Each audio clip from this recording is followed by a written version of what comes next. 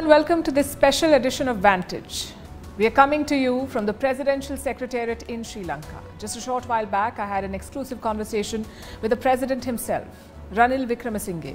He arguably has the toughest job in his country, leading Sri Lanka out of its worst economic crisis. We spoke to him about his policies, cricket and the neighbourhood. What does the President make of China's so-called research vessels? Would he welcome more of them? What is his equation with India's Prime Minister Modi? And does he think Jai Shah runs Sri Lankan cricket? I must say he was surprisingly candid. So this is an interview you don't want to miss. But first up, the headlines. US strikes kill at least 5 pro-Iranian fighters in Iraq. The precision strikes were carried out in the south of Baghdad. Washington says the strikes were in response to attacks by Iran and its proxies on American forces. North Korea says its spy satellite launch is successful. Their previous 2 attempts had failed. The US condemns the launch. South Korea partially suspends a 2018 military deal with the North. Japan says it's waiting to verify Pyongyang's claims. Cross-border trade between Pakistan and Afghanistan resumes. This comes after Islamabad suspended its new visa rule. The rule required the crew of commercial vehicles to have passports and visas to enter Pakistan. To protest this decision, Afghanistan halted trade on Tuesday. Dutch voters cast their ballot in a nail-biting election. Prime Minister Mark Rutte has been in power for a record 13 years. 4 candidates are vying to replace him. The Netherlands is the EU's 5th largest economy. And founder and CEO of Binance pleads guilty and steps down. This is part of a $4 billion settlement, a settlement deal with the US. Changpeng Zhao has admitted to violating US anti-money laundering laws. Binance is the world's largest cryptocurrency. We begin tonight with a Vantage interview. Just a short while back, we met Ranil Wickremesinghe, the acting president of Sri Lanka. It's been a year since he took charge. Last year, Sri Lanka was gripped by turmoil. The country was bankrupt. There were shortages of all kinds, from food to fuel. Angry citizens took to the streets. They stormed the president's office. Gotabaya Rajapaksa was president then. He fled Sri Lanka. Ranil Wickremesinghe replaced him to fix things. Today he told us about what the past year was like, whether his country is out of the economic crisis, if China is trying to exploit it, how he sees India's role and his relationship with Prime Minister Modi, and cricket, if Jai Shah is running Sri Lankan cricket. Like I said, it's an interview you don't want to miss. Here's a part of that conversation.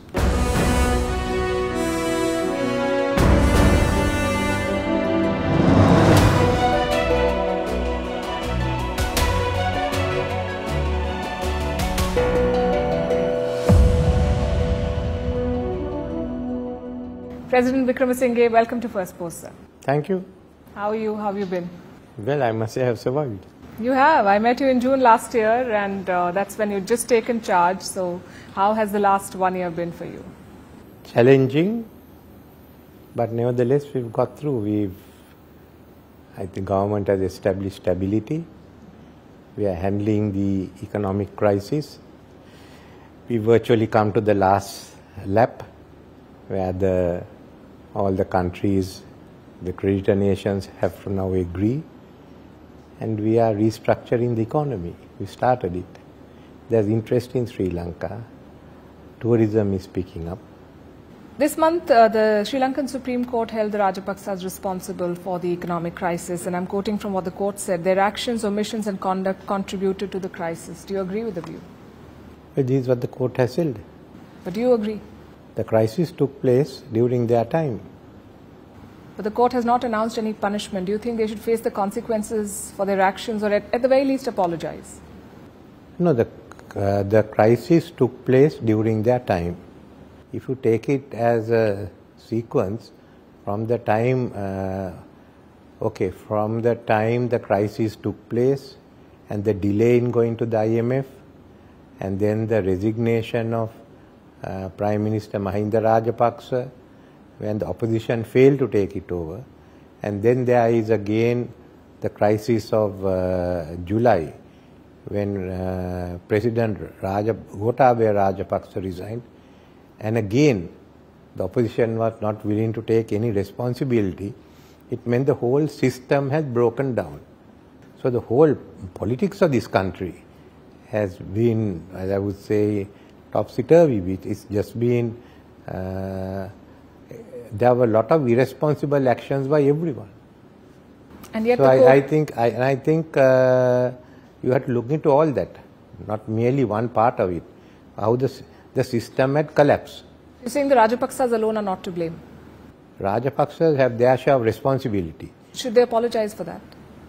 I think they have done. Anyway, it's up for them.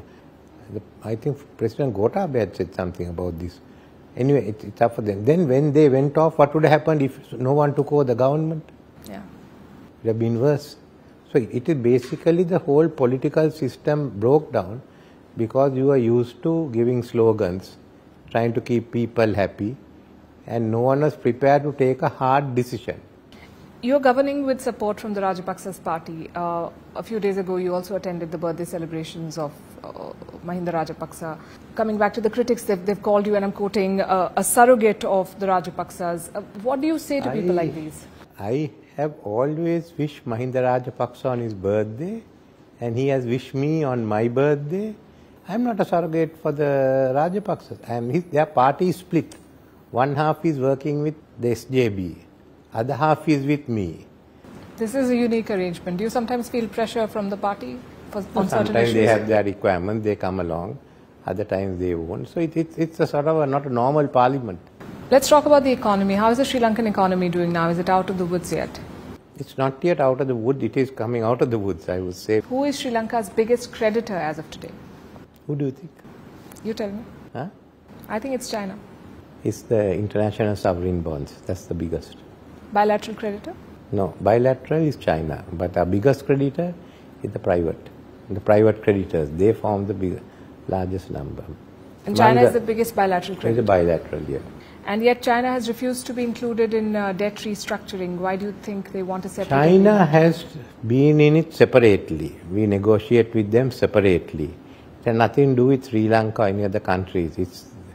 They are not satisfied with the terms they are getting from the IMF and the World Bank. They feel that they should have a bigger role to play in the IMF. So they've decided to opt out of it, and they are going separately. It's making life more difficult for all of us who are in debt. But this is the reason. It's had nothing to do with that. It's something that has been sorted out by the big boys. Do you believe that Beijing has been an honest broker during Sri Lanka's financial crisis? We didn't have any difficulty dealing with them. Do you think India would agree with this assessment? Because India has been trying to bring all the creditors on one platform, and China refuses to join it. Yes, we also suggested one platform. China refused to do it. It's our suggestion. So they did make your life more difficult? I mean, dealing with two groups was not easy. But then the outcome, I think, again, even if even in respect to other countries, this will happen. The message is that China is sending a message to the IMF and others. So it's up for them to sort it out. China has also hinted at expanding the China-Myanmar economic corridor to include Sri Lanka. Is that something that you're keen on? Well, yes, China-Myanmar economic corridor to Sri Lanka and from Sri Lanka to Africa. Does Sri Lanka want to join it? Well, the corridor is there, we'll get connected. There is no special program on that. But connectivity, yes, we are for connectivity. Also, we are for connectivity with the ports in Africa. So we will connect both the ports in Africa and the Myanmar ports. But what's the issue of Myanmar port? Nothing. China wants to include you in one more project. I wanted to know if you welcome that. It's not China. I mean, we are looking at getting integrated, and we feel that the African ports are going to be important. I mean, even India knows that. And ships have been coming to Sri Lanka as well. Two ships came from China in the last 1 year to Sri Lanka. Why are you asking me? I mean... No. My question is that those two ships came and the US and India expressed concern, and experts said that they were spy ships. Is that a characterization you agree with? First one we asked for evidence, it's a spy ship. There was no evidence. Second one, we had allowed it. We allowed the ship to come, and they were in this area. It was not an issue at all. What is a spy ship is a big question mark. These are civilian ships, but if there are issues, if they are spy ships, we will not allow them to come in. But as far as exploration is concerned, we allow not only Chinese ships, but other ships. But no one highlights the fact that other ships also come to Sri Lanka. Each time a Chinese ship comes, we get a lot of publicity. But if a research ship comes from another country, we are ignored. For example? They come in. There's a friendship due. So We are going to now develop our own hydrography unit and get our own ships. Then we can do surveys around India and China both.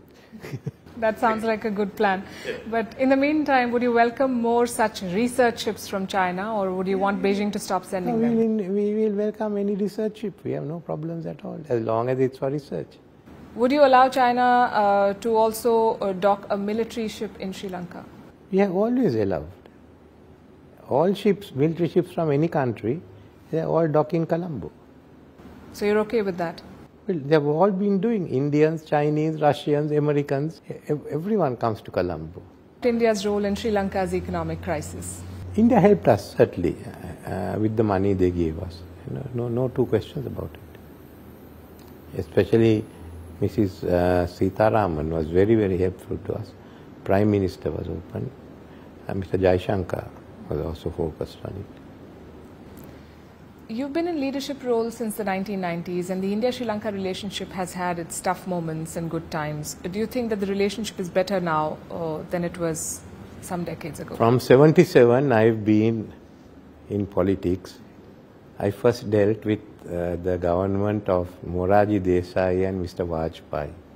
We got on very well. I had got to know Mr. Vajpayee in 1974, before he became a guest of the Indian government for some time. We got on. Then under Mrs. Gandhi it was more strained. But I must say Rajiv resolved the issues, and from there onwards we had really good relationship with the country, especially with Mr. Narasimha Rao. He and I were contemporaries in the education ministry, so I knew him well. And even after when he retired, I used to speak to him and get his advice on politics. We had Mr. Gujral, who again we knew, and Mr. Vajpayee and Manmohan Singh. Do you share with the current Prime Minister of India, Mr. Modi? I have known him for a long time, when he was originally a chief minister. I have known Mr. Modi from that time onwards. You attended the inauguration ceremony of Mohammad Muizzu, the new president of the Maldives. Yes. And on the very same day, he asked India to withdraw troops from his country. What do you make of his India Out campaign? No, the Indian troops leaving Maldives was a part of the manifesto of the present president. So, as usual, I presume when he made his first speech, he said he was going to fulfill his, I was listening to it, fulfill his requirement of promise to get foreign troops out of Maldives. I was not surprised that he said that, but that had been one of the main items on his campaign. I have not discussed that with him. This is my assessment of it. Do you think this is the right policy decision? Well, for them it is something on which he got elected. I didn't get elected on that. No, I understand, but you're a veteran of strategic choices. You've seen South Asian politics. Yeah, but they made the choice. But looking at the other way, I think India should not get too worried about it.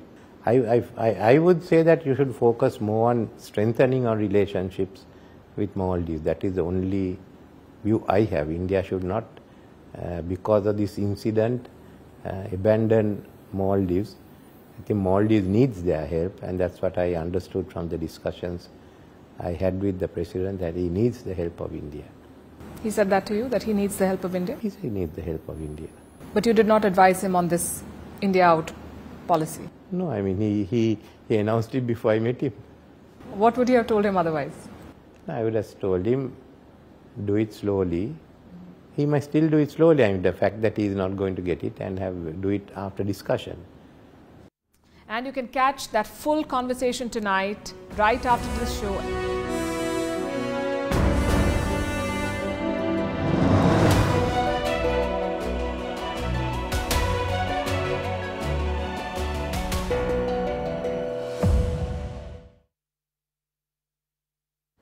Now let's talk about the big news from the world of tech.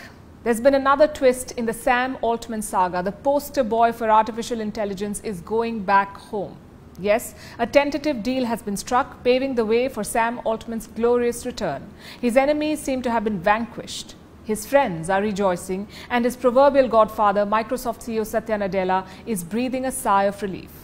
The story has all the drama and intrigue of a failed coup. We'll go through it chronologically, starting with Sam Altman's shock ouster. Last Thursday, he received a message. He'd been summoned by OpenAI's board of directors. He was to meet them the following day at noon. The message came from OpenAI's chief scientific officer, Ilya Sutskever. He's one of the co-founders of this company, and he was a member of the board too. Altman had his meeting with 4 out of 5 board members on Friday, and that's when he was told that he'd been sacked. 4 of the 5 board members decided on this. One key member, the chairman of the board, was kept out of the loop. That was another OpenAI co-founder, Greg Brockman. After Altman's firing, Brockman was removed from the board. The others knew that he was in Altman's camp, and it seems they were not ready to brook any opposition. But all the board's moves seemed to have backfired.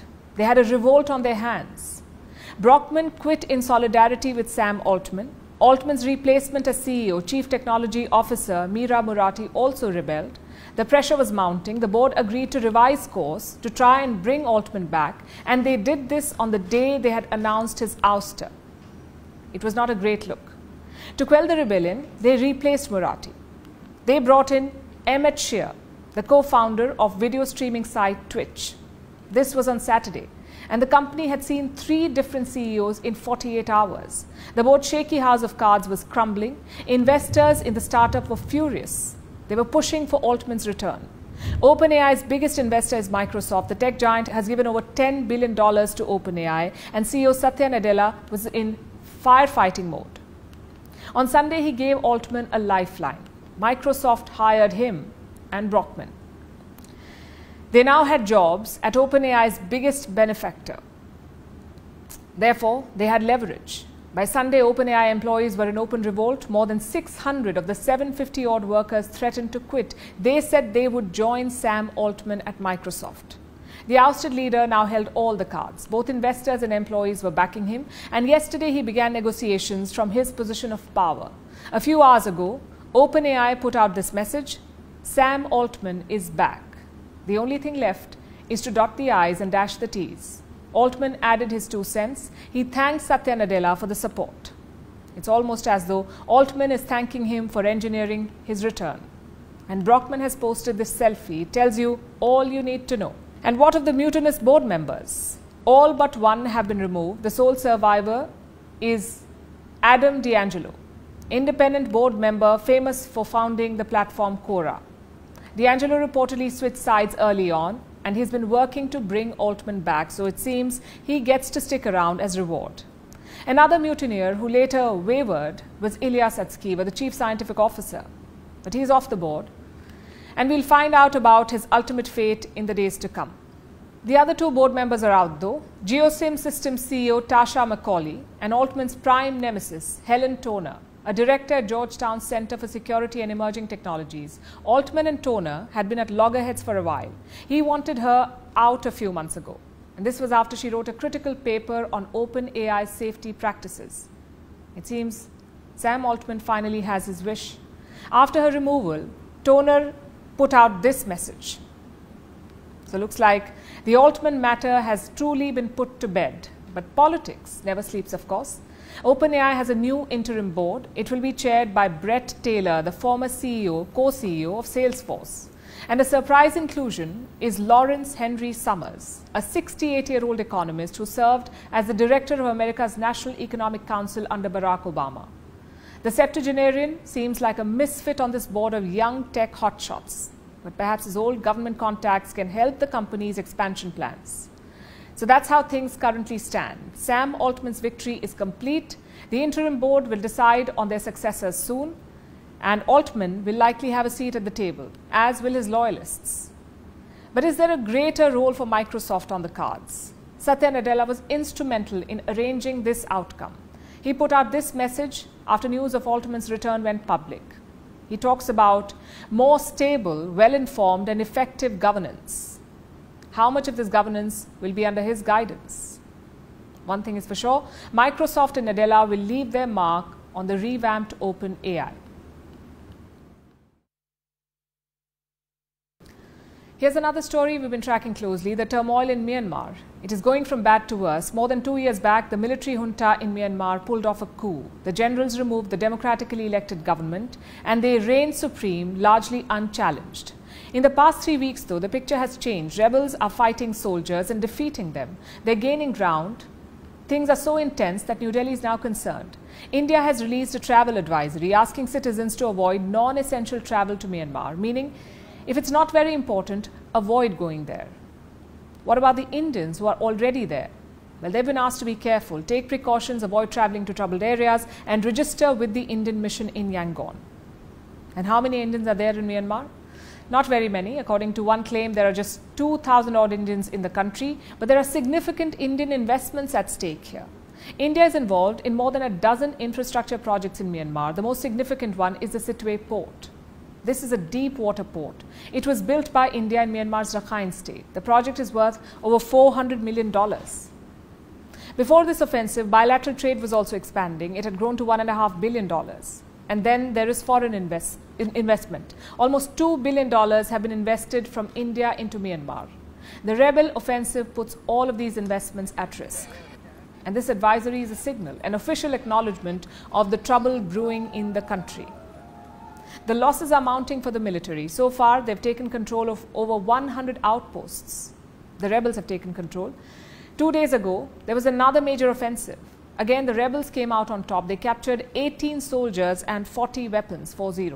The momentum is with the rebels. Their offensive has been swift and effective, and the military looks helpless. A few days ago, there was talk of a counter-offensive, but it's yet to take shape. The military has conducted some airstrikes, but they haven't been able to stop the rebels. The lost territories are yet to be reclaimed, and the troops are surrendering in large numbers without putting up a fight. Let me show you some numbers from last week. Since the rebels began their offensive, more than 400 soldiers have surrendered. They belong to the military and the police force.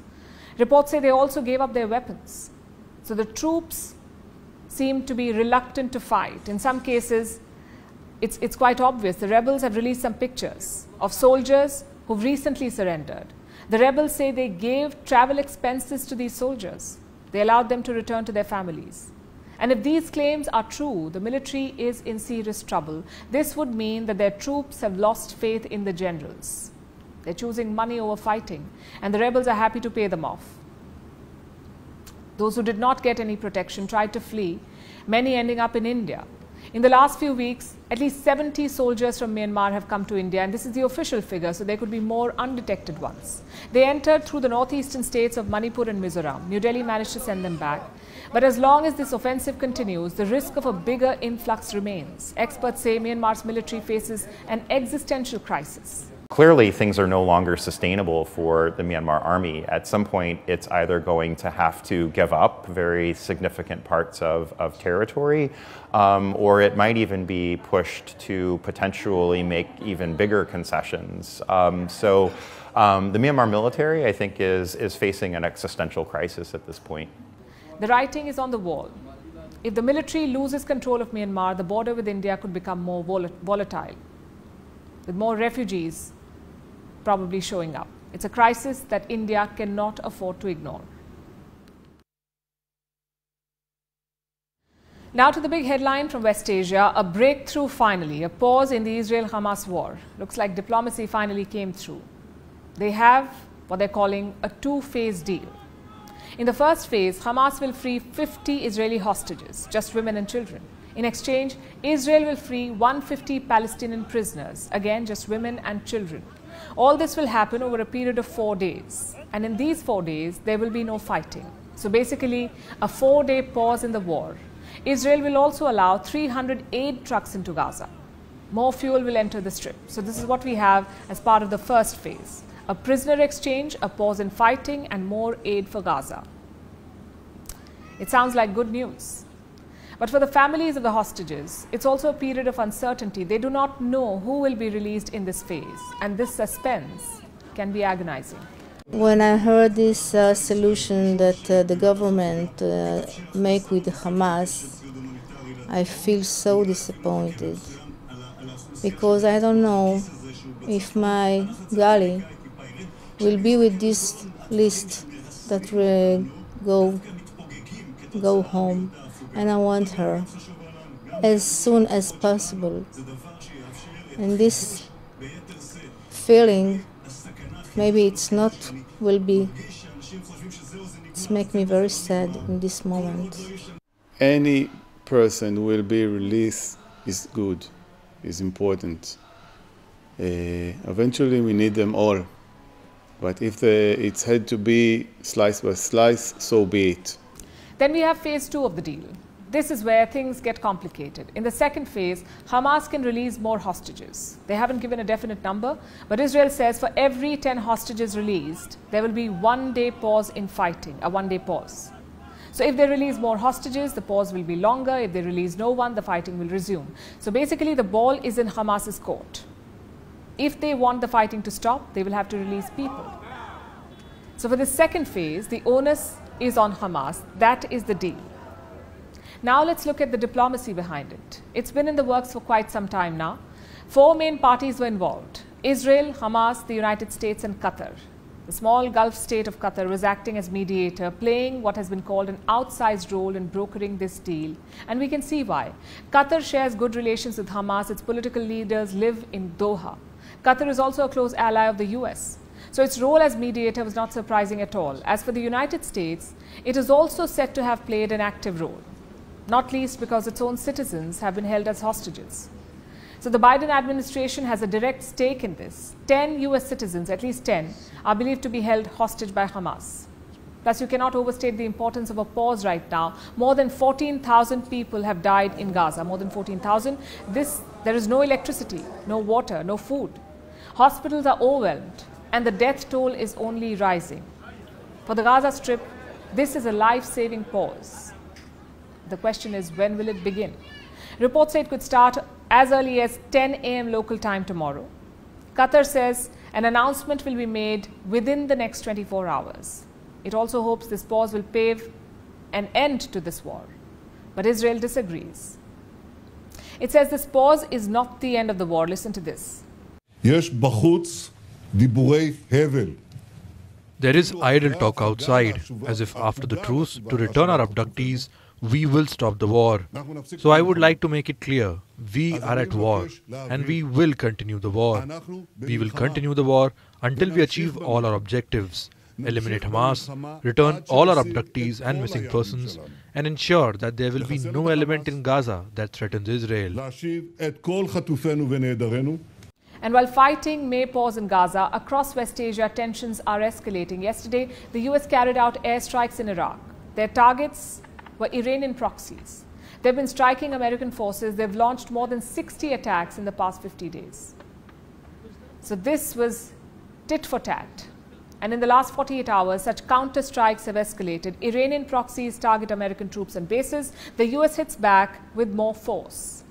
This has raised fears of a wider conflict. So while Gaza may get some relief, West Asia remains on the brink of a larger war.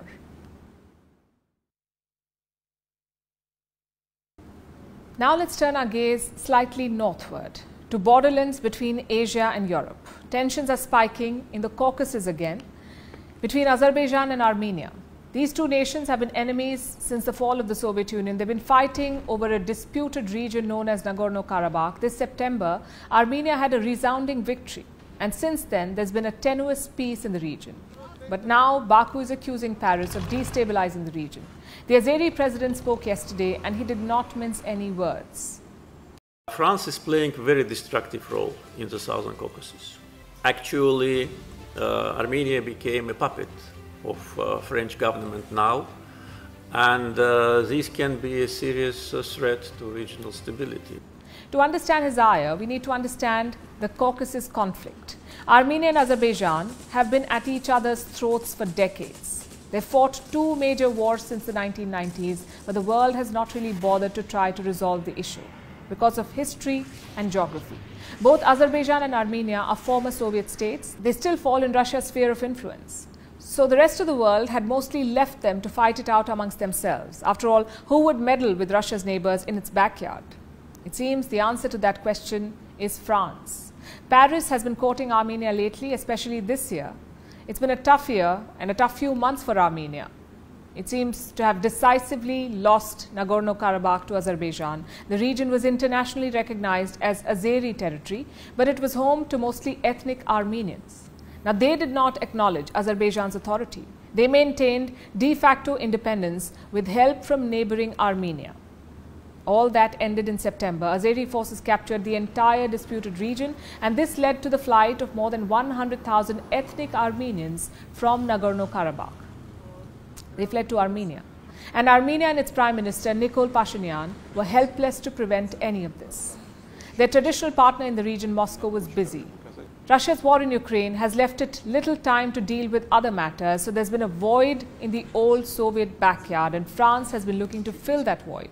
For months, French President Emmanuel Macron has been cozying up to Armenia. He's been sending ministers to the region regularly, and all of them have been lobbying for Armenia at international forums, trying to bring in aid and supplies for the Armenians of Nagorno-Karabakh. And this has continued even after Azerbaijan's victorious offensive. Armenia's Prime Minister Pashinyan was in Paris just a few days ago for President Macron's pet diplomacy project, the Paris Peace Forum. So Paris definitely has long-term plans for the Armenians. But these are not necessarily peaceful plans. In the defense field, protecting your sovereignty and protecting your people, the French Republic, in the name of these values and in the name of the special bond that unites our two countries, we are very pleased to be able to see these contracts signed today and this defense cooperation become a reality. Today, our cooperation includes the modernization of defense capabilities of the Republic of Armenia's armed forces, the education and training of personnel, the exchange of experience, advisory support in the field of reforms, the armed forces, and a number of other priority areas. Long-term defense contracts, long-term military training agreements, French advisory support. These deals were announced in late October. Obviously, Azerbaijan is not pleased, and all this has led to the outburst yesterday. The Azeri president said, and I quote, "France destabilizes not only its past and present colonies, but also our region, the South Caucasus, by supporting separatist tendencies and separatists. By arming Armenia, it implements a militaristic policy, encourages revanchist forces in Armenia, and prepares the ground for the start of new wars in our region." It's a stinging indictment and a stern warning. If France is not careful, another war may erupt in the Caucasus. 10 days, more than 200 hours, that's how long 41 workers have been trapped in a tunnel in India's Uttarakhand. These men were building the tunnel. On 12th November, a part of it caved in due to a landslide. None of the workers was injured, but all 41 have since been trapped. The government has tried several rescue missions, including drilling into the tunnel, but nothing has worked until now. Our next report tells you how India is racing against time to rescue these workers. November 12th, it was just another day for these workers. They were building the Silkyara tunnel. This is in the North Indian state of Uttarakhand. It looked like business as usual, but their fate changed in just minutes. A landslide caused heavy debris to fall on the tunnel. The tunnel caved in, and these 41 men were trapped. Thankfully, none of them was injured, but they've been trapped for over 200 hours now. So how are they surviving? When the tunnel collapsed, mounds of debris cut off oxygen supply, so authorities had to work fast. They used a pipeline that was supplying water to the tunnel. The same pipeline was used to provide oxygen, food and water to these workers. On November 21st, the first video emerged of the trapped workers. They were seen peering into the lens of an endoscopic camera.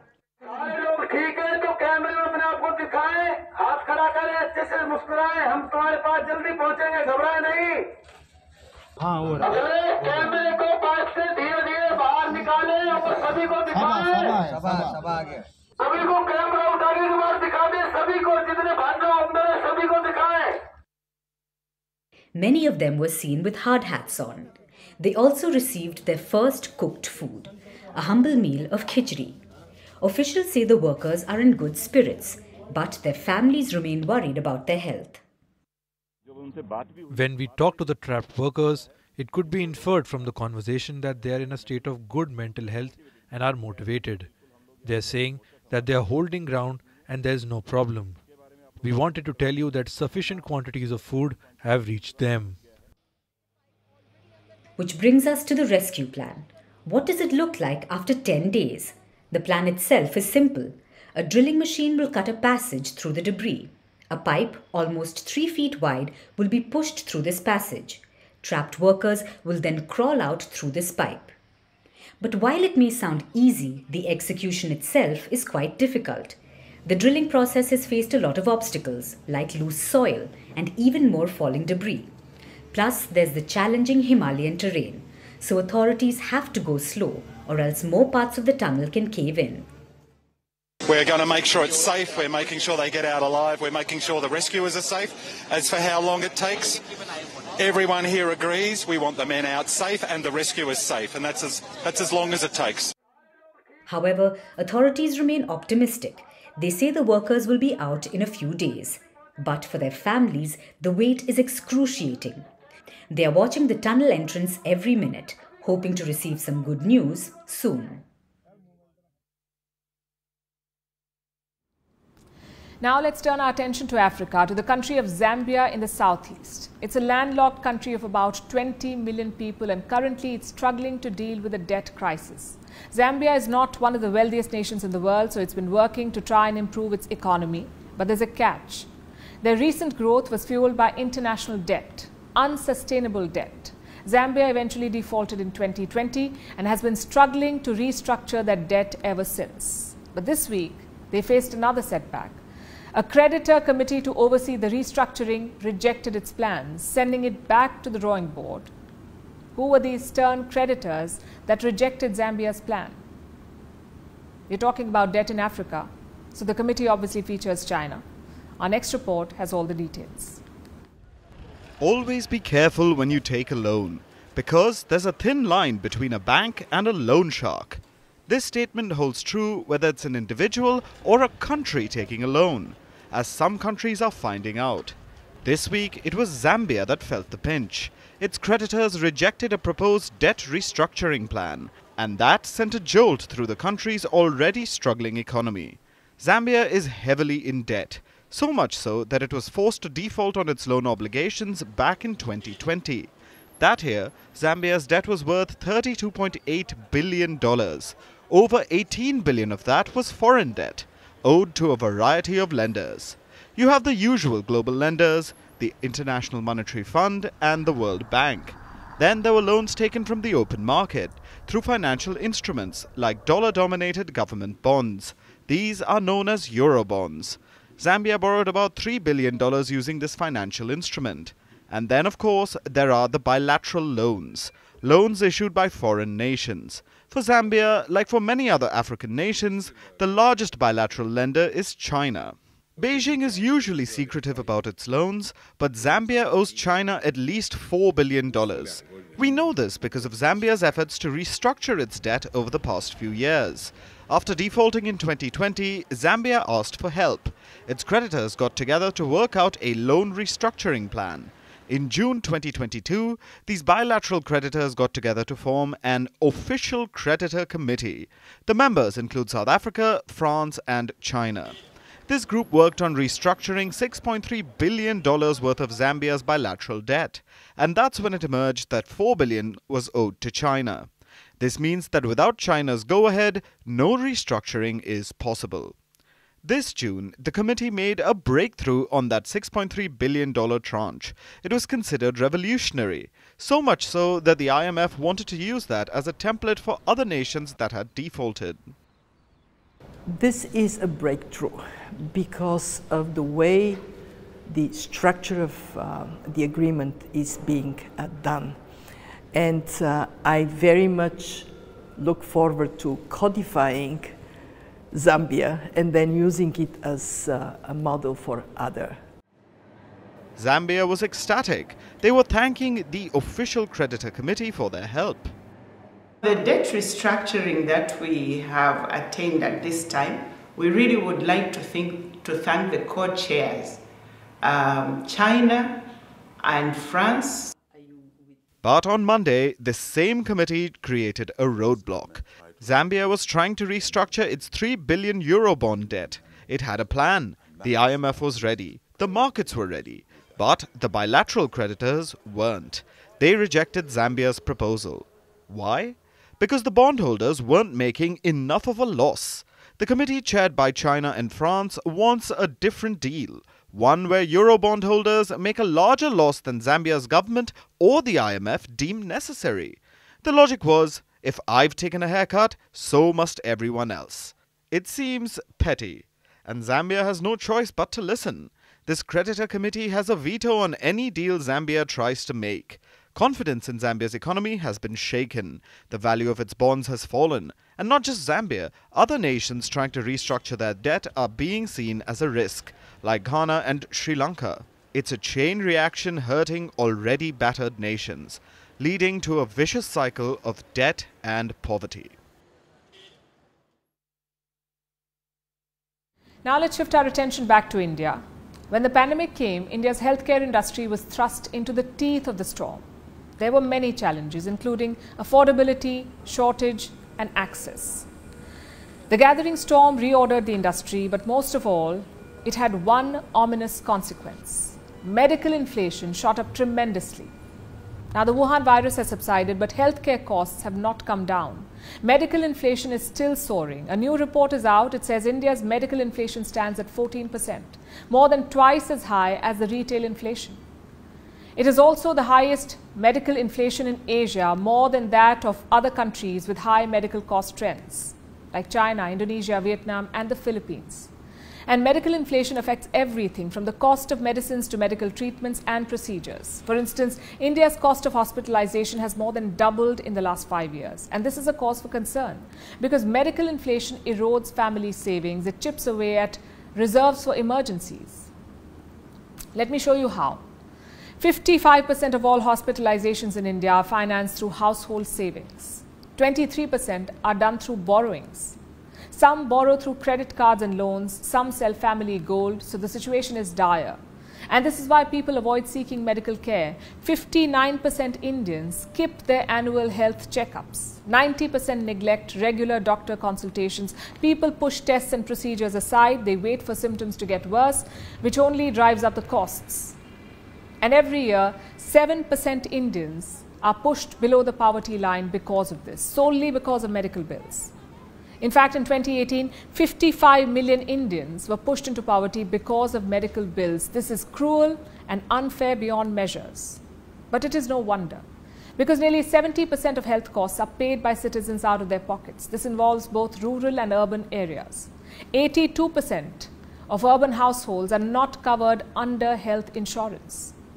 Even with insurance, problems persist. For starters, patients continue to pay out of their pockets, because most insurers do not cover all expenses, like those of medical aids used during surgery.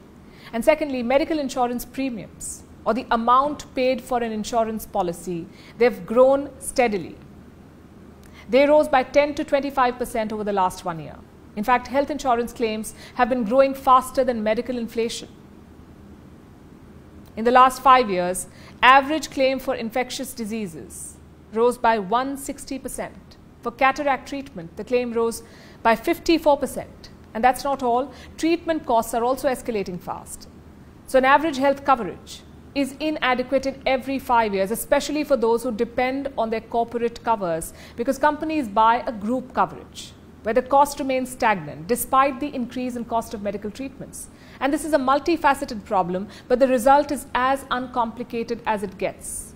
Medical inflation is burning a deep hole in people's pockets. It is taking an immense emotional toll, and it can't be business as usual. This is healthcare we're talking about. Employers need to do better. India has a workforce of 522 million people. Of this vast landscape, only 15% receive health insurance support. The government also needs to step in. The burden of healthcare expenses is disproportionately affecting India. This is a race we do not want to win. It's a policy issue. It's not a personal finance problem. Every citizen has the right to health. So how long before they aren't one hospitalization away from financial ruin? When someone says vampire, what is it that comes to your mind? If you love English literature, maybe Bram Stoker's Count Dracula. If you love teenage angst, then Edward Cullen. No judgment here.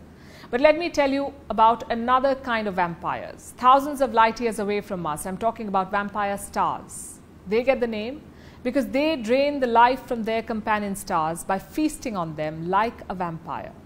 Science has known this for a while now, but now a new study is out. It says a third hidden star is involved in this equation.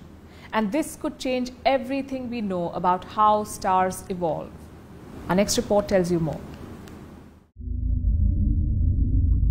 For scientists, social interaction is always intriguing, whether it's on Earth or in space. Yes, space is full of cosmic relationships.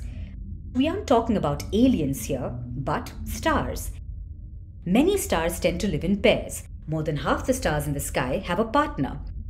But then being single is great too, and stars know this, so many prefer being alone, like the sun. But then there are some stars who don't fit into either of these well-behaved categories. Some stars are insidious and parasitic. They'd rather be in a situationship, if you know what we mean. Like the BE stars, which are fondly and appropriately called vampire stars.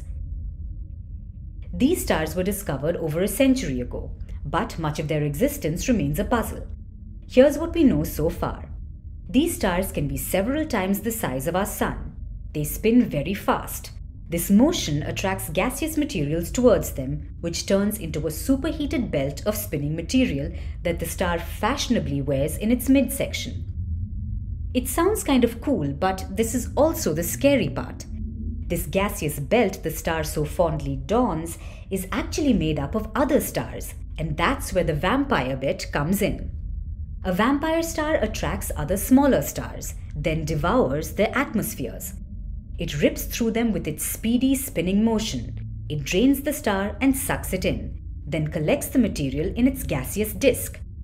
So if you thought you were in a toxic relationship, think again. This star is literally devouring its companions and wearing their corpse with a sadistic fashion sense. But that's not all. A new study is out. It says these stars might have helpers, kind of like wing persons. The study says vampire stars aren't working alone. There are hidden, traitorous stars that push other stars towards the vampires, supplying the vampire stars with victims to dine on. So vampire stars may thrive in triple star systems. Experts say this study could be a breakthrough in stellar physics. It can help us understand how stars die, which in turn will contribute to the study of how black holes are formed. All in all, it can help solve a number of cosmic mysteries and help us know more about stellar-sucking vampires. After all, in the case of vampire stars, it seems three's a company and not a crowd. And finally, it's time for Vantage Shots, images that tell the story. In Australia, World Cup winning captain Pat Cummins gets an underwhelming welcome. The Indian Navy successfully tests BrahMos missile from a warship, and a Brazil-Argentina match descends into chaos as police clash with fans at a sold-out Maracana stadium. Finally, we're taking you back in history. On this day, 1963, US President John F. Kennedy was assassinated in Dallas.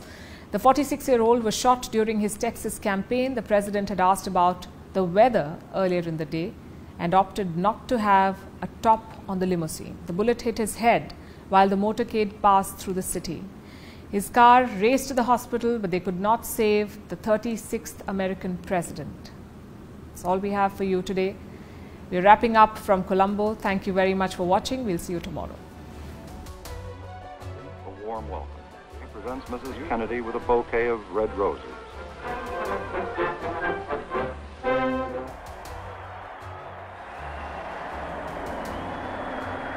President's car is now turning onto Elm Street, and it will spectators waiting their chance to see the president as he made his way towards the Trade Mart. Just a moment, we have a bulletin coming in. We now switch you directly to Parkland Hospital and KBOX News Director. Women here in shock, some have fainted. Grown men, Secret Service men standing by.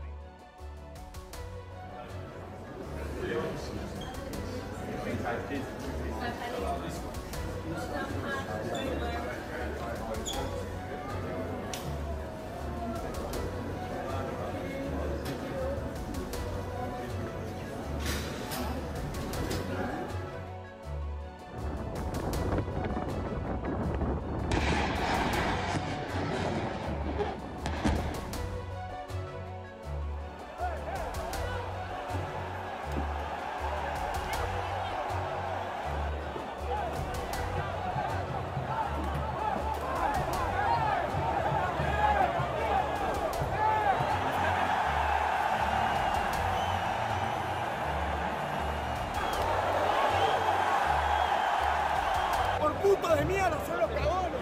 ¡Cagones!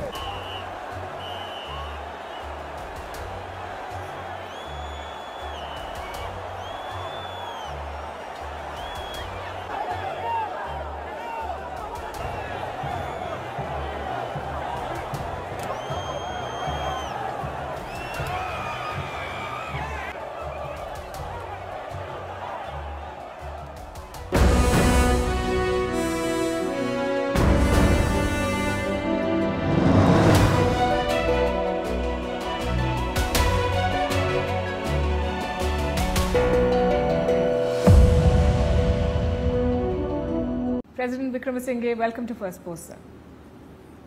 Thank you. How are you? How have you been? Well, I must say I have survived. You have. I met you in June last year, and that's when you'd just taken charge. So, how has the last 1 year been for you? Challenging, but nevertheless we've got through. I think government has established stability. We are handling the economic crisis. We virtually come to the last lap where all the countries, the creditor nations have to now agree, and we are restructuring the economy. We started it. There's interest in Sri Lanka. Tourism is picking up. Would you say you have the toughest job in your country? What? You have the toughest job in your country? Well, I think so, but others think they have the toughest job. Maybe my team in the treasury may be having a tougher job than me. They've got to get the figures correct. Yes. For me to carry on. And the figures are challenging. I'll come to that. But what is the most difficult part of your job, sir, as President of Sri Lanka? No, first was to make the country realize the problems we are facing and say that I had no magic wand and had nothing to give. I could only ask, I had only to request that they may have to bear up this pain for some more time. But I will give whatever relief I can. That I think was the most difficult job I had. Yes, and most politicians would not say that I have nothing to give and you have to suffer the pain. Well, I could give them hope and I could give them a better future. But we had to go through a difficult time to get through that. When you took over, there was complete chaos. There was a sort of, Sri Lanka was bankrupt. There was total collapse. Your own home came under attack. How did you go about restoring it, and are things in order, personally as well as in your... Firstly was to ask the security forces to establish law and order, not to allow rioting. They took over the Prime Minister's office, from which I was operating, since this building was taken over earlier. Then they attempted to take over the Parliament, at which stage I thought enough is enough, and I ordered the army to take any measure necessary to safeguard Parliament. From that time onwards, we decided that we are going to enforce law and order. There was a big outcry. People said we are violating human rights, but finally we had stability. Did you ever think that it would come to this, that the presidential office would be run over, that your own home would come under attack? Well, we never thought this could happen, but in the last month or so, things were sort of, I would say, things were hotting up. Then on May 9th, but the taking of the office was thereafter. This month, the Sri Lankan Supreme Court held the Rajapaksas responsible for the economic crisis, and I'm quoting from what the court said: their actions, omissions and conduct contributed to the crisis. Do you agree with the view? Well, this is what the court has held. But do you agree? The crisis took place during their time. But the court has not announced any punishment. Do you think they should face the consequences for their actions, or at the very least apologize? No, the crisis took place during their time, and then when Mahinda Rajapaksa, the Prime Minister, gave up, the President then called on the opposition leader to form a government, which is the normal practice. And in this case, the opposition leader should have taken over because he had the backing of the government. They ducked it. The whole political system collapsed. There was no one willing to take responsibility. So finally, if you take it as a sequence, from the time okay, from the time the crisis took place and the delay in going to the IMF and then the resignation of Prime Minister Mahinda Rajapaksa when the opposition failed to take it over, and then there is again the crisis of July when President Gotabaya Rajapaksa resigned, and again the opposition was not willing to take any responsibility. It meant the whole system has broken down. So the whole politics of this country has been, as I would say, topsy-turvy. It's just been, there were a lot of irresponsible actions by everyone. And yet so I think you have to look into all that, not merely one part of it, how the system had collapsed. So you're saying the Rajapaksas alone are not to blame? Rajapaksas have their share of responsibility. Should they apologize for that? I think they have done. Anyway, it's up for them. I think President Gotabaya had said something about this. Anyway, it's up for them. Then when they went off, what would have happened if no one took over the government? Yeah. It would have been worse. So it is basically the whole political system broke down because you are used to giving slogans, trying to keep people happy, and no one was prepared to take a hard decision. Right. So that's you have to look in that background. I say this whole system collapsed. Not once but twice.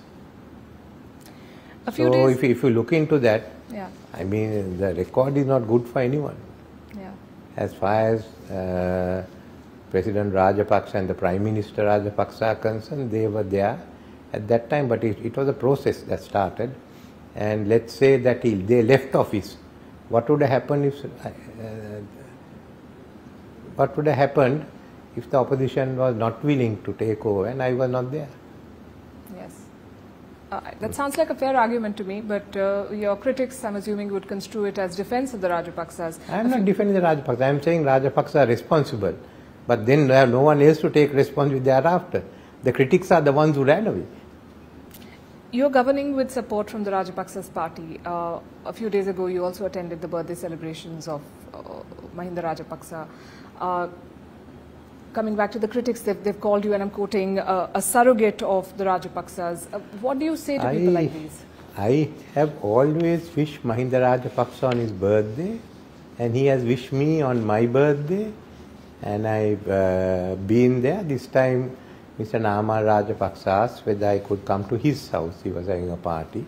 So I said, yes, I mean, if any member of parliament invites me and I have the time, I go for the birthday party. Otherwise, sometimes we get the cake down and cut it in the parliamentary group meeting or at cabinet. That's the tradition. I mean, it's nothing new. I'm not a surrogate for the Rajapaksas. Their party is split. One half is working with the SJB. Other half is with me. If you ask me, is the whole of Rajapaksa's party supporting me? No. And if you ask me, is the whole of the SJB supporting Sajith Premadasa? No. All parties are split. So it looks as if I just asked people to get together to pull the country out. And I got this majority. If I didn't have the numbers, what would have happened? This is a unique arrangement. Do you sometimes feel pressure from the party? Sometimes they have their requirements, they come along. Other times they won't. So it's a sort of not a normal parliament. Let's talk about the economy. How is the Sri Lankan economy doing now? Is it out of the woods yet? It's not yet out of the woods. It is coming out of the woods. I would say we finished everything. Okay, we are able to meet the benchmarks that the IMF has put, but still two issues are there. One, we still have to balance the budget. Secondly, is a question of the trade balance, which is not in our favor. As far as the domestic budget is concerned, we have to increase our revenues.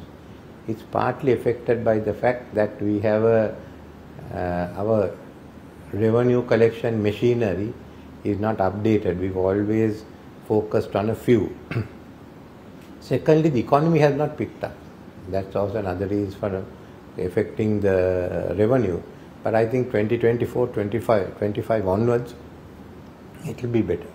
But we can't go on as this traditional way. We have to have a new economy, and that's what we are planning for and going ahead. One of your biggest expenses is servicing the debt, but Sri Lanka has not been able to generate the kind of revenue they need to do that. How do you plan to meet your debt obligations then? No, we have to depend more on our revenue. We have to get the economy grow much faster, which means restructuring the economy, removing away the remaining fetters to growth. Right. In September, the IMF withheld new funds after a review. How do you plan to unlock the remainder of the bailout? We've fulfilled what has to be done. So there shouldn't be a problem. We met the IMF targets, benchmarks, to use the word. President Wickremesinghe, who is Sri Lanka's biggest creditor as of today? Pardon? Who is Sri Lanka's biggest creditor as of today? Who do you think? You tell me. Huh? I think it's China. It's the international sovereign bonds. That's the biggest. Bilateral creditor? No, bilateral is China, but our biggest creditor is the private. The private creditors, they form the largest number. And China is the biggest bilateral creditor? It's a bilateral, yeah. And yet China has refused to be included in debt restructuring. Why do you think they want a separate China agreement? has been in it separately. We negotiate with them separately. It has nothing to do with Sri Lanka or any other countries. They are not satisfied with the terms they are getting from the IMF and the World Bank. They feel that they should have a bigger role to play in the IMF. So they've decided to opt out of it, and they're going separately. It's making life more difficult for all of us who are in debt. But this is the reason. It's had nothing to do with that. It's something that has to be sorted out by the big boys. But China is stalling the IMF relief that Sri Lanka so No, desperately China has now agreed. They sent in their letters of consent, and we have conveyed to the others the content of their letter. The letter was sent in confidence to us. We've requested China also to give copies to the other members. China is often called a loan shark, and over the past few months they played hardball with Sri Lanka as well. Did you at some point feel that you were dealing with a loan shark? I won't say it's a loan shark. We knew they were going to play it separately and differently, but I also knew that with the others responding, China was also going to give a similar response. And I agreed to meet, I wanted to meet with President Xi, which they agreed at the Belt and Road. It was not an easy thing to negotiate debt restructuring among international geopolitics, but that's what happened. You met him in October. What did you tell him? I discovered, by that time I had spoken to the others. He said, no, we will be sending you our requirement, our consent. So, didn't go into details, we had already discussed it. But I must say, first we appreciate India, $3.5 billion that was given. That was useful. Secondly, the other countries helped us and the multilaterals. I will come to the role of India, but do you believe that Beijing has been an honest broker during Sri Lanka's financial crisis? We didn't have any difficulty dealing with them. Do you think India would agree with this assessment? Because India has been trying to bring all the creditors on one platform and China refuses to join it. Yes, we also suggested one platform. China refused to do it, it's our suggestion. So they did make your life more difficult? I mean, dealing with two groups was not easy. But then the outcome, I think, again, even if even in respect to other countries, this will happen. The message is that China is sending a message to the IMF and others. So it's up for them to sort it out. But what is the message Sri Lanka taking from this episode? No, vis-a-vis China? Pardon? No, we know that China has now cooperated and they've given their positive answer. Sri Lanka is also an active member of the Belt and Road project, yes. But Chinese funding has gone down. Until 2019, they were investing some $100 billion every year. Now it's come down to $60 or to $70 billion. Yet you heaped praise on the BRI, the Beijing summit. What do you think makes the BRI so attractive for Beijing? No, it's a question of the availability of funds for development. which many countries have taken, but they have a problem of satisfying their infrastructure needs. Remember that no one else gives that money. Especially the African countries, this is the only hope they have. And they have a longer way to go than any of us. So they depend on it. But let's say even in Sri Lanka, we have Japanese aid and Chinese aid. Now when a government comes in, we'll negotiate with both. We know Chinese aid comes first. So you can get one project up and away before the elections. The Japanese aids come later. I mean, they plan it out much better. So we just start that off before elections. So when it comes to the election cycles, you need both. China to show that you've done something, and Japan to show there's more to follow. And hopefully, if the voters follow it, you get elected. Otherwise, you're not. But this is a political formula that many countries use. You're looking at the glass half full. There's something else that follows after the aid comes. Both will be. Japanese will be there before the 4th year, but they'll take a little bit longer than China. And it's different types of projects also. And how the Japanese, they plan, they are very thorough. They plan every detail. China has also hinted at expanding the China-Myanmar economic corridor to include Sri Lanka. Is that something that you're keen on? Well, yes, China-Myanmar economic corridor to Sri Lanka and from Sri Lanka to Africa. You want to join it? Pardon? Does Sri Lanka want to join it? Well, the corridor is there, we'll get connected. There is no special program on that. But connectivity, yes, we are for connectivity. Also, we are for connectivity with the ports in Africa. So we will connect both the ports in Africa and the Myanmar ports. But what's the issue of Myanmar port? Nothing. China wants to include you in one more project. I wanted to know if you welcome that. It's not China. I mean, we are looking at getting integrated, and we feel that the African ports are going to be important. I mean, even India knows that. We want to get linked up, and and if you link it up with the Myanmar, but the ships that come from Myanmar, I mean that's a new route altogether. That was anyway going to happen. Yeah. And ships have been coming to Sri Lanka as well. Two ships came from China in the last 1 year to Sri Lanka. But why are you asking me? I mean... No. My question is that those two ships came and the US and India expressed concern, and experts said that they were spy ships. Is that a characterization you agree with? First one we asked for evidence, it's a spy ship. There was no evidence. Second one we had allowed it. We allowed the ship to come, and they were in this area. It was not an issue at all. What is a spy ship is a big question mark. These are civilian ships, but if there are issues, if they are spy ships, we will not allow them to come in. But as far as exploration is concerned, we allow not only Chinese ships, but other ships. But no one highlights the fact that other ships also come to Sri Lanka. Each time a Chinese ship comes, we get a lot of publicity. But if a ship, research ship comes from another country, we are ignored. For example? They come in. There's a French ship due. So we are going to now develop our own hydrography unit and get our own ships. Then we can do surveys around India and China both. That sounds like a good plan. But in the meantime, would you welcome more such research ships from China, or would you want Beijing to stop sending them? We will welcome any research ship. We have no problems at all, as long as it's for research. Would you allow China to also dock a military ship in Sri Lanka? We have always allowed. All ships, military ships from any country, they are all docking Colombo. So you're okay with that? Well, they have all been doing. Indians, Chinese, Russians, Americans, everyone comes to Colombo. Hambantota, we find the Japanese are not going there. No Chinese ship has gone so far. Do you feel that Sri Lanka is caught in the great power battle between India and China?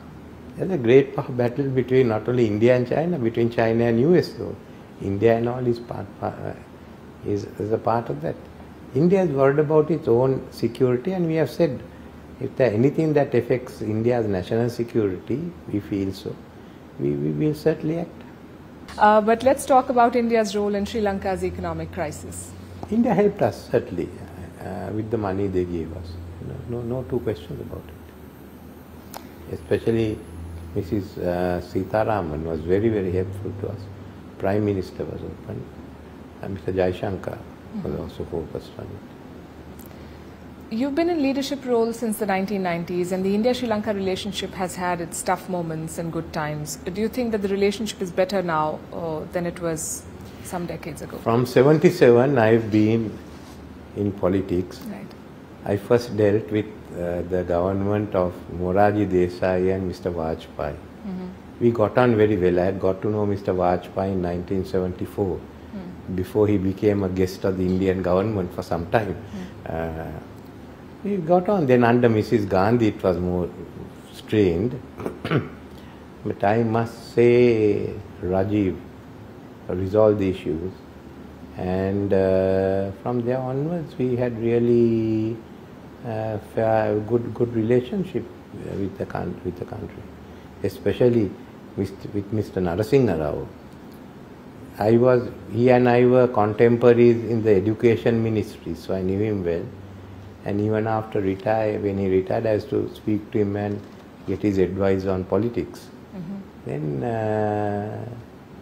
we had Mr. Gujral, who again we knew, and Mr. Vajpayee and Manmohan Singh. And what sort of equation do you share with the current Prime Minister of India, Mr. Modi? I have known him for a long time, when he was originally a chief minister. I know Mr. Modi from that time onwards.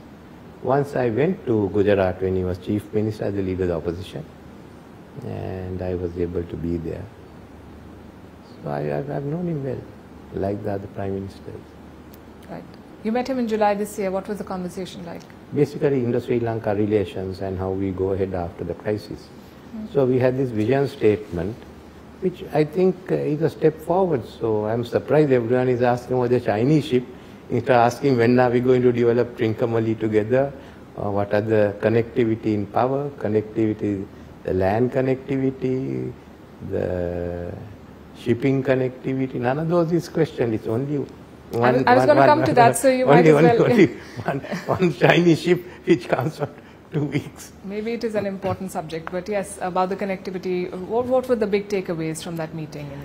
No, we decided to go into close economic relations, Indian investments in Sri Lanka, further trade liberalization. But more than that, I mean, it basically means Indians will come into Sri Lanka, they can invest here, their tourists will come in here. Indians investing here in the Southport, West Terminal. We are looking at a fair amount of investments on renewable energy and the development of the Trinco port. We'd like to develop it. Then tourism. So we've had a fair, I think the plate is full if you look at the statement. Right. You attended the inauguration ceremony of Mohammad Muizzu, the new president of the Maldives. Yes. And on the very same day, he asked India to withdraw troops from his country. What do you make of his India Out campaign? No, the Indian troops leaving Maldives was a part of the manifesto of the present president. So, as usual, I presume when he made his first speech, he said he was going to fulfill his, I was listening to it, fulfill his requirement of, promise to get foreign troops out of Maldives. I was not surprised that he said that, but that had been one of the main items on his campaign. I have not discussed that with him. This is my assessment of it. Do you think this is the right policy decision? Well, for them it is something on which he got elected. I didn't get elected on that. No, I understand, but So- you're a veteran of strategic choices. You've seen South Asian politics. Yeah, but they made the choice. But looking at the other way, I think India should not get too worried about it. I would say that you should focus more on strengthening our relationships with Maldives. That is the only view I have. India should not, because of this incident, abandon Maldives. I think Maldives needs their help, and that's what I understood from the discussions I had with the president, that he needs the help of India. He said that to you, that he needs the help of India? He said he needs the help of India. But you did not advise him on this India Out policy? No, I mean, he announced it before I met him. What would you have told him otherwise? I would have told him do it slowly. He may still do it slowly. I mean, the fact that he is not going to get it and do it after discussion.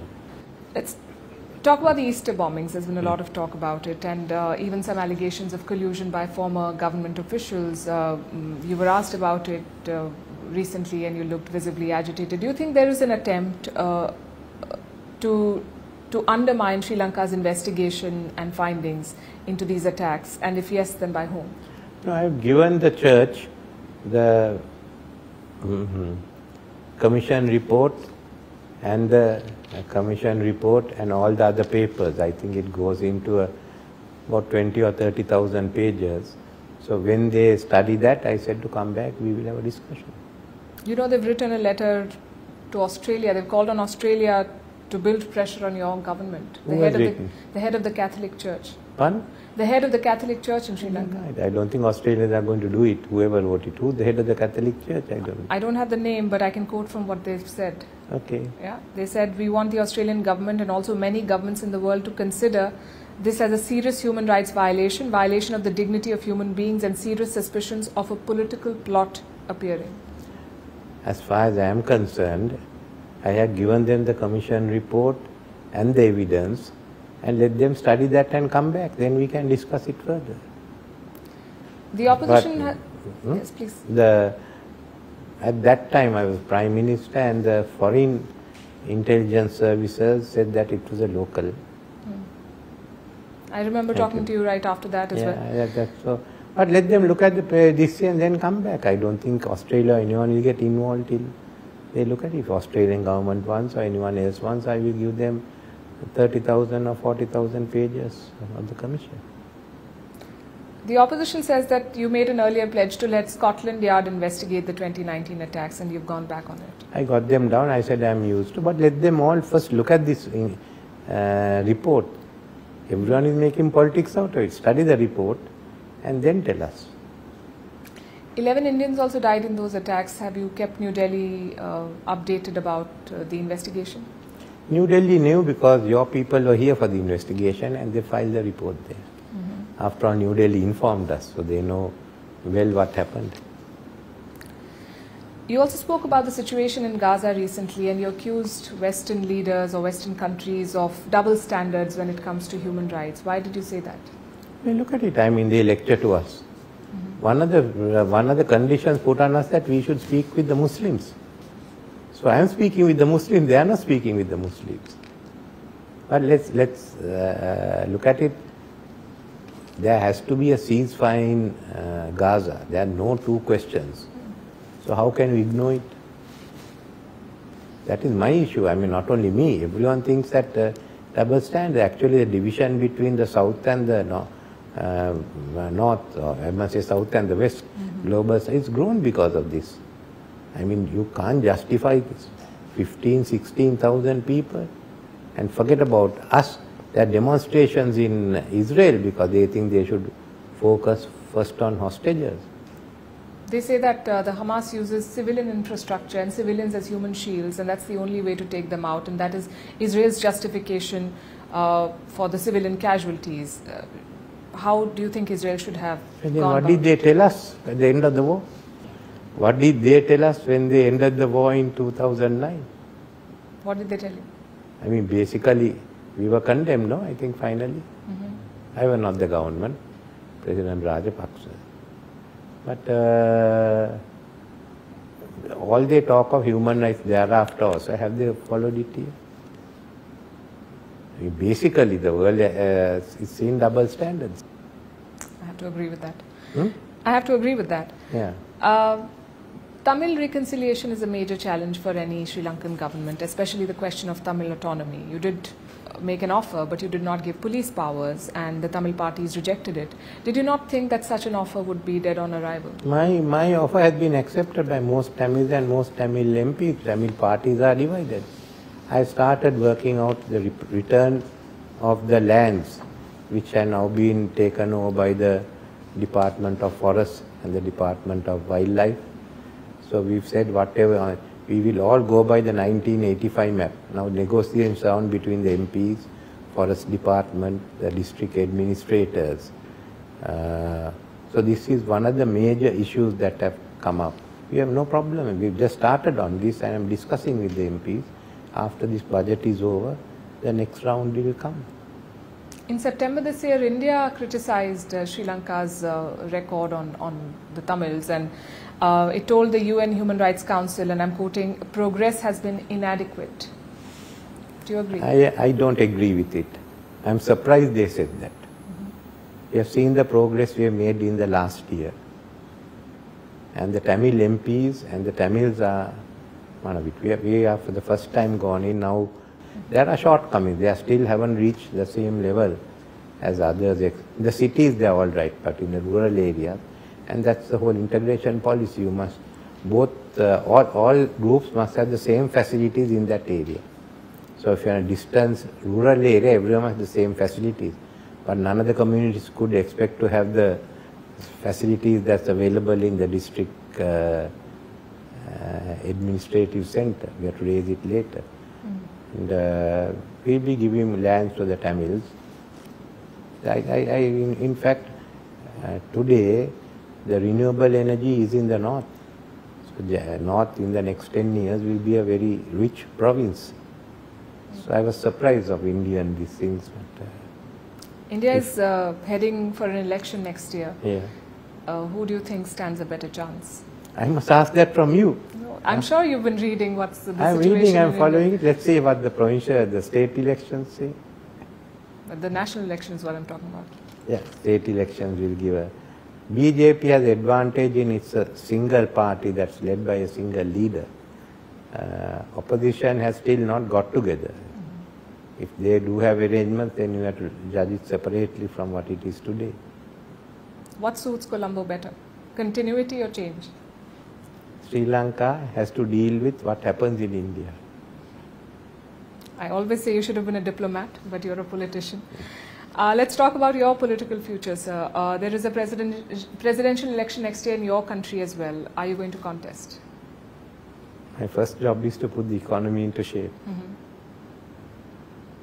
Is that a yes or a no? That means my first job is to put the economy in shape, get it functioning. Thereafter I can decide what I want to do. If you contest... I might even become a correspondent like you going around. Will you take me onto platform one? You're most welcome, sir. We can learn a thing or two from you, I'm sure. But if you do contest, would you consider taking support or aligning with the Rajapaksas or their party or whatever section of the party that is supporting you? Pardon? Would you take support from the Rajapaksas or align with them if you continue? Well, at the moment, though I belong to the UNP, I am functioning as a president without taking party alignment. Then the question is whether I should come as a party alignment if I do take a question. Since I haven't decided, what does it matter? It doesn't. Let's talk about cricket. We've just concluded a World Cup. The Sri Lankan team did not have a very good showing, but did you watch some of the matches? I watched some of the matches. Not fully, but no. More than the game, it's the politics that is bothersome. There's a lot that has happened. The sports minister of Sri Lanka dismissed the board, the courts reinstated it, then the ICC suspended it, then the one opposition leader has written a letter to Parliament saying that the board has said that told the ICC that there is political interference and so on and so forth. So my question is, what really is happening in Sri Lankan politics? The opposition has said that the Board of Control has written to the ICC and said to suspend Sri Lanka. On that one, the leader of the opposition gave me the set of letters. I haven't looked at it yet, but ICC was anyway going to suspend Sri Lanka. I knew that. We were trying to save the under-19 matches. We were going to have tourism, but that didn't work out, so we've lost on all that. I am waiting to see the outcome of the decision of the courts in regard to the interim committee. And once that is done, we'll have to start talking with the ICC to restore the, to ensure that Sri Lanka can host matches again. As far as the cricket board is concerned, there's a committee of ministers that are going to it and which will recommend legislation. They've spoken to the board members as well as to the interim committee members, but I want to bring legislation which will take away the power of the minister to intervene and interfere in politics. That's been there from 73. That has to change, and there's a new law, draft law, that's been prepared. Is Jay Shah running Sri Lankan cricket? No, Jay Shah doesn't run Sri Lankan cricket. So why is he being dragged into it? They think that Jay Shah is supporting the cricket board. But I spoke to Jay Shah. I felt sorry that his name had been dragged in. I apologized. And he said, my position, if there's whoever is the legal body, I will back. If this lot is the legal body, I will back them. If the other lot is the legal body, I will back them. If there's a third group that's the legal body, I back them. That's not decided by me. That's decided by ICC. President Wickremesinghe, you're a man of books, and when your house came under attack last year, some of those books were also burnt, and you said that they were your biggest wealth. In these times of social media and hyper-polarization and hyper-connectivity, how do you view politics in times like these? Are these some of the trends that worry you, or do you think that you have to move with the times? Some of it worries me. The media, the social media, the attacks on people, most of it that's not true. The ability to rouse crowds, whether it's on religion or cricket or anything. I mean, we have to seriously rethink of it. But also, now it's becoming the politics of the 21st century, of the younger generation. It's quite different. Thank you very much. It was a pleasure, as always, to talk to you, and for your patience and taking all the questions that we had. Well, thank you for interviewing me. Thank you, sir.